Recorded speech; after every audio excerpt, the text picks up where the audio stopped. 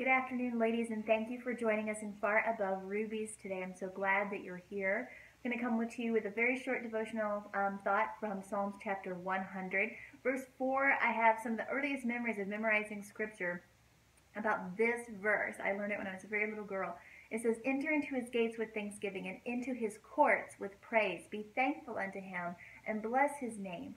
Now, this is giving us a little clue, a little insight into a way that we can approach the Lord in prayer and show him honor. There is no requirement for how we approach the Lord in prayer. I can stop what I'm doing right now and I can say, "Jesus, I need you," and he's there. But David is showing us how we can bring honor to him, how we can show reverence to the Lord. And he paints a picture of the Lord being our king, and he's got these gates and a court inside the gate. So he says, enter into his gates with thanksgiving, and then into his courts with praise. You're approaching the Lord closer and closer as you start your prayer off with thanksgiving. God, thank you for this day.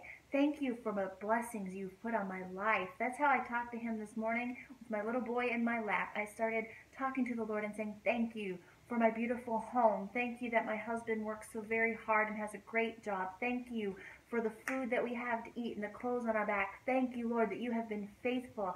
Thank you, God, that you have blessed us and you've never left us. And then you move on to praising who he is, not just what he's done for you, but who he is. I praise you, Lord. I praise you because you are faithful, because you are merciful. I praise you because you are from everlasting to everlasting. You are unchanging. You are constant.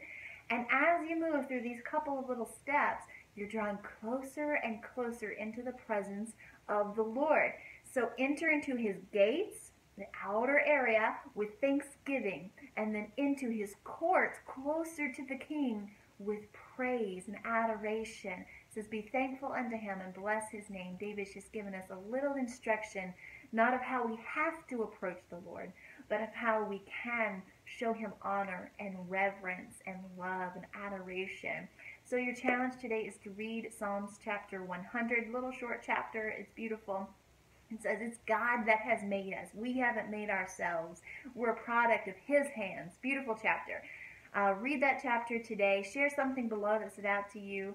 And work on praying this way, even if it's just now and then in your prayer time throughout your week and throughout your weekend. Approach the Lord with thanksgiving first, then with praise. And then when you've got the Lord's attention, that's when you pour out your heart to him and your heaviness to him, your burdens and your cares to him. I think that's my only two challenges for you today. I'm so glad that you're all here each and every day. Tomorrow you've got a wonderful pastor's wife coming to you as a new guest speaker that we haven't heard from before, and I'm excited to listen to her. Make sure you tune in then. And if no one has told you lately, you are loved and you are cherished. You are so valuable. You have worth, my sweet sister, and that worth is far above rubies.